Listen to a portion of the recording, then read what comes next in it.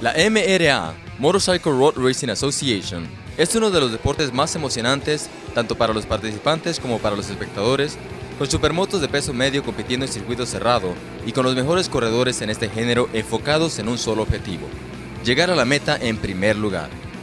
El equipo de Límite estuvo presente en este evento que atrae a todo tipo de espectadores, y entre sol, adrenalina pura, velocidad y las mejores motos, les traemos de primera mano las imágenes de lo que sucedió en estas carreras profesionales. I hear you have raced at Daytona, right, over there in Florida?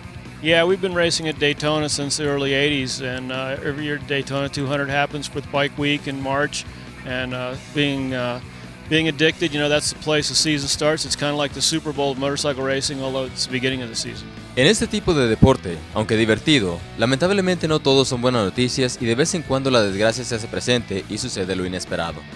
Tal es el caso de Shane Turpin, el actual campeón en la MRA, quien hace algunos meses sufrió un accidente en moto fracturándose así sus dos pies.